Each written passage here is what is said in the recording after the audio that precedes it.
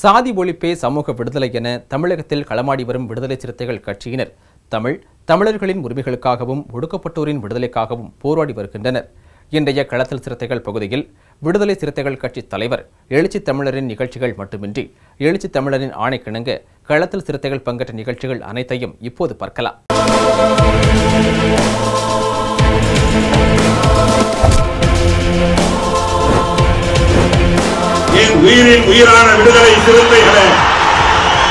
குழந்தை சுஜித் இன்னும் மீட்கப்படவில்லை என்பது வேதனை அளிப்பதாக விசிக தலைவரும் சிதம்பரம் நாடாளுமன்ற உறுப்பினருமான முனைவர் தொல் திருமாவளவன் தெரிவித்துள்ளார்.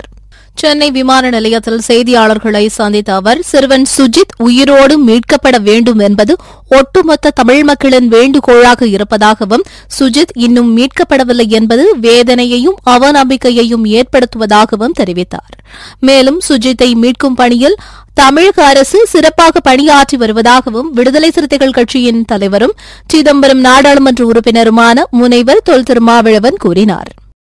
சிறுவன் சுஜித் உயிரோடு மீட்கப்பட வேண்டும் என்பது ஒட்டுமொத்த தமிழ் மக்களின் வேண்டுகோளாக இருக்கிறது, விருப்பமாக இருக்கிறது, ஏக்கமாக இருக்கிறது.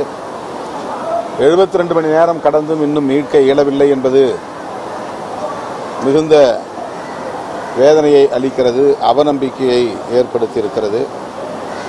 தமிழக அரசை பொறுத்தவரையில் சுஜித் மீட்கப்பட வேண்டும் என்கிற அந்த மீட்பு பணியில் சிறப்பாகவே பணியாற்றியிருக்கிறார்கள்.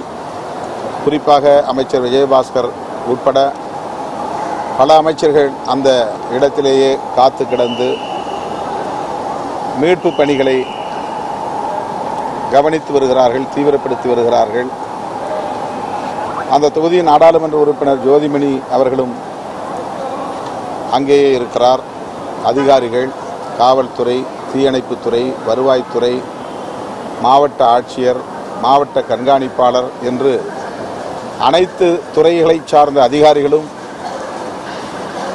பொறுப்புணர்வோடு சிறுவனை மீட்கும் பணியில் தீவிரமாக பணியாற்றி வருகிறார்கள் என்பதை நான் நேரில் நேற்று நடுக்காட்டுப்பட்டியில் சந்தித்தேன், பார்த்தேன். அதற்காக அவர்களுக்கு நான் நன்றி சொல்லவும் பாராட்டவும் கடமைப்பட்டிருக்கிறேன். அந்த குடும்பத்தினருக்கு ஒரே ஆறுதல் சிறுவன் மீட்கப்பட வேண்டும் என்பதை தவிர வேறொன்றுமில்லை.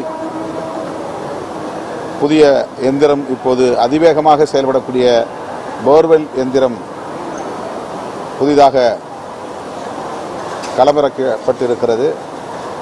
இன்னும் சில மணி நேரங்களில் அவன் மீட்கப்படுவான் என்கிற நம்பிக்கை இருக்கிறது. அவன் உயிரோடு மீட்கப்பட வேண்டும் என்று நான் வாழ்த்துகிறேன். ஏற்கனவே தமிழக அரசு எம்ஜிஆர் நூற்றாண்டு விழாவை முன்னிட்டு 1500 பேரை விடுதலை செய்திருப்பதாகவும், மீதமுள்ள 120 பேரை விடுவிக்க அரசு நடவடிக்கை எடுக்க வேண்டும் என்றும் விடுதலை சிறுத்தைகள் கட்சியின் தலைவரும் சிதம்பரம் நாடாளுமன்ற உறுப்பினருமான முனைவர் தொல் திருமாவளவன் தெரிவித்தார். ஏற்கனவே தமிழக அரசு எம்ஜிஆர் நூற்றாண்டு விழாவையொட்டி பொது மன்னிப்பு வழங்க 1500க்கு மேற்பட்டவர்களை விடுவித்திருக்கிறது. இன்னும் ஏறத்தாழ தமிழகம் முழுவதும் 120 பேர் விடுவிக்கப்பட வேண்டிய நிலையில் இருப்பதாக அறிய வருகிறது. அவர்களை விடுவிப்பதற்கு தமிழக அரசு உரிய நடவடிக்கைகளை மேற்கொள்ள வேண்டும், காலம் தாழ்த்த கூடாது என்று விடுதலை சிறுத்தைகளின் சார்பில் வேண்டுகோள் விடுக்கிறேன்.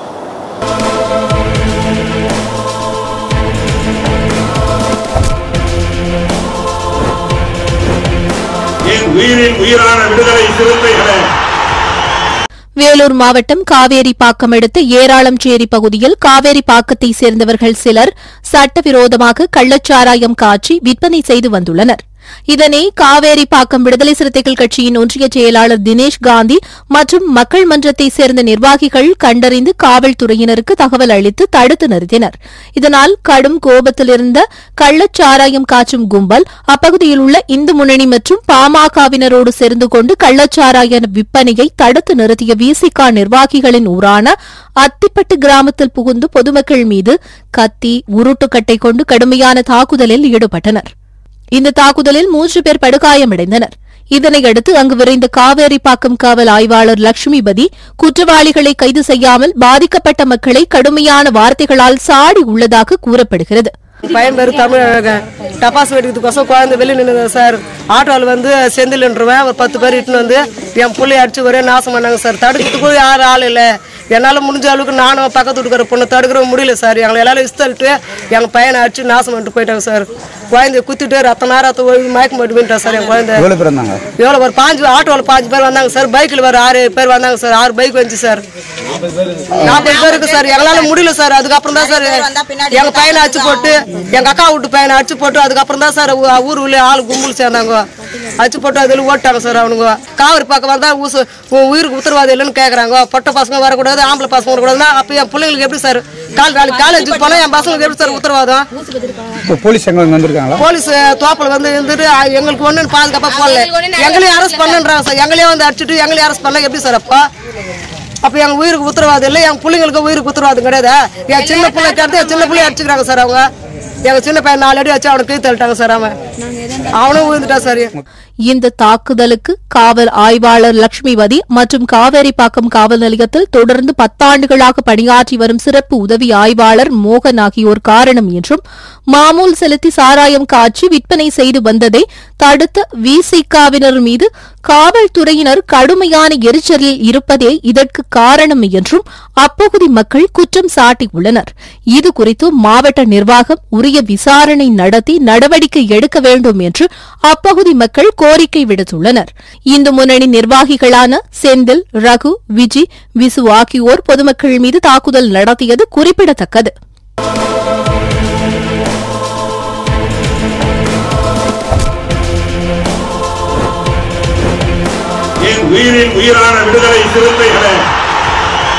இன்றைய களத்தில் சிறுத்தைகள் பகுதியில் விடுதலை சிறுத்தைகள் கட்சியினர் பங்கேற்ற நிகழ்ச்சிகள் அனைத்தையும் பார்த்தோம்.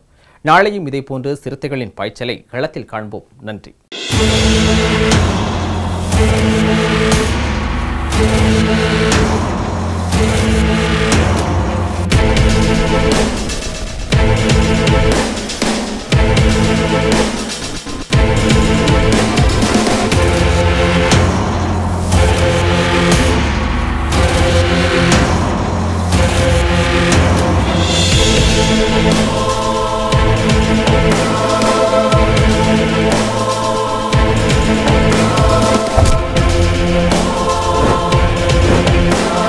உயிரின் உயிரான விடுதலை சிறுத்தைகளே,